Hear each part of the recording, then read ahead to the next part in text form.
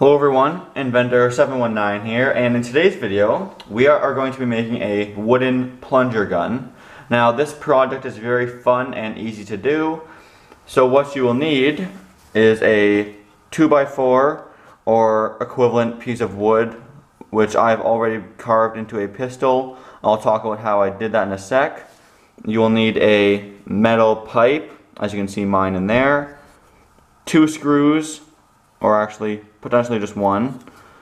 You will need a popsicle stick or 2, a bolt or just a little piece of metal, paper clips or safety pins as I have here, a variety of elastics, wooden dowels, hot glue gun, and as always safety glasses.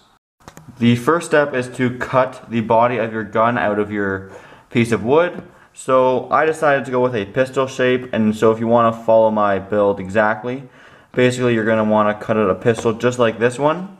And to give you a rough idea, here are some measurements.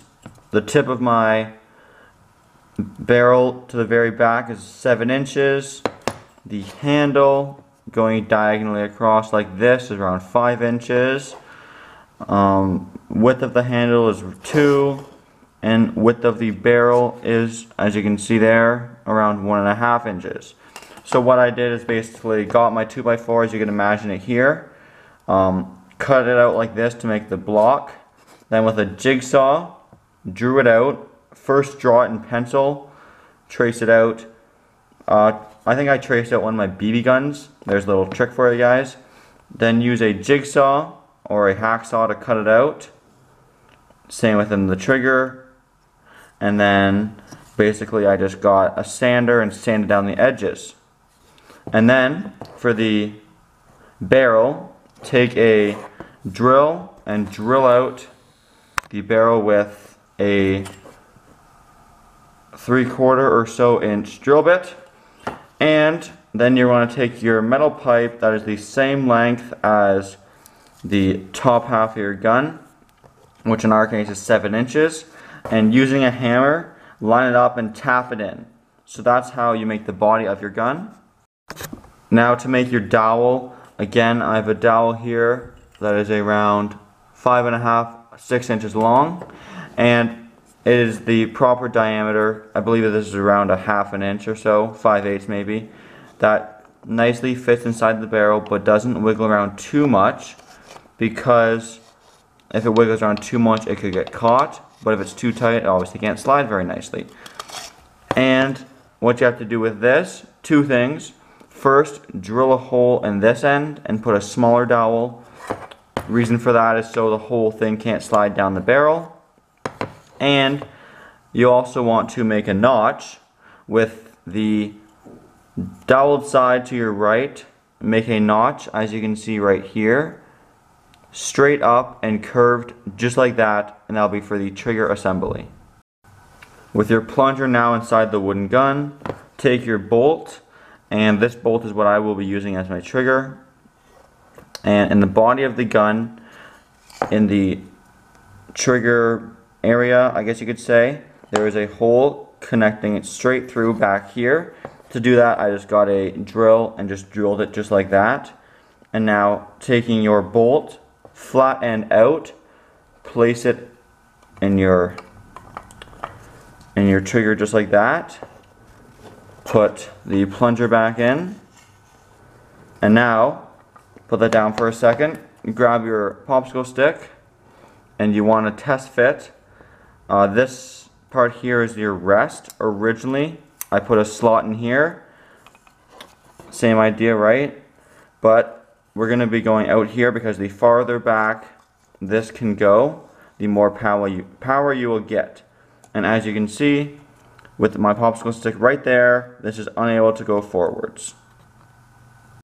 Here's the view from the back of the gun, and as you know, the popsicle stick is placed around here, which purpose for that is when you pull the bolt back, it should catch right on your bolt like that. But to keep it in place and prevent it from moving back and forth this way, we are going to use our safety pins and put one on either side of the popsicle stick, just like that, into the back butt of your gun. And then, when both those are in there like that, of course you cannot move it back and forth. So I'm just going to use some hot glue in the holes to make sure they stay in place, and then clip them right there and there with scissors to get rid of this part here. Now, to secure the popsicle stick to your gun, hold the bolt back in a position, I'll show you up close here, where the popsicle stick is just stopping it. So that's a little bit too deep, but something around there is perfect. Now hold it in that place, and you're going to hot glue it in 2 spots. The first spot is right down here at the very base of your handle, and the other spot is a hot glue on the end of the head of the bolt there. Then depress the bolt against the popsicle stick and wait for it to dry. So as you can see, I just finished up the trigger assembly. All I did was I added an elastic here to put tension on this so the trigger is springy, and I also cut up a little piece of popsicle stick to make an actual trigger so your finger just isn't hitting the end of a bolt. So as you can see, when I pull the trigger with my finger here, this will go back and spring back to normal because of the elastic.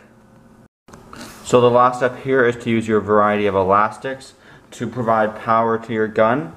So as you can see here, we are going to use the stopping dowels to hold the elastics.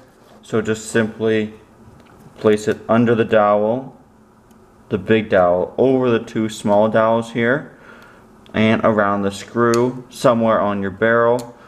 And you can add 1 elastic from really low power, as you can see. Nothing too exciting. And you can just simply keep adding elastics to add more power. Obviously you can't add too many or else the trigger assembly wouldn't work, because it has to still be able to hold it in place. But anyway, there is essentially your finished product, and let's get ready for some shooting tests. For today's shooting test, our ammo we will be using are these little screwdriver head pieces, and I'm going to be testing out the accuracy and power just from a few meters away, just to get an idea here. Trying to hit that peanut butter container or my little book right there. And for the first shooting test, we will be trying it out with 2 elastics as our power source. There we have our plunger loaded back, and now we're going to be using this little Phillips bit as our ammo.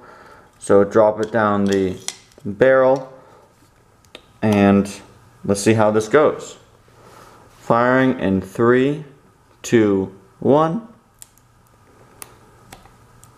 A little bit low on that one. Let's try again. Here we go, round 3. Let's try and hit the peanut butter cup this time. Firing in 3, 2, 1. Nice little trick shot there, but let's see if we can hit it from the front this time. There we go. Got it that time. Anyway, everyone, thanks for watching. Hope you enjoyed the video on the plunger gun. Very fun, easy to build. Just a word of caution, if I were you, I'd maybe put some tape on the edges of these. They're pretty sharp. I stabbed myself by accident. But anyway, thanks for watching the video. I hope you guys enjoyed. And as always, please like, comment, and subscribe to stick around for more future videos, especially now that summer's coming. I'll be off of school and be making lots of videos for you guys. So thanks for watching.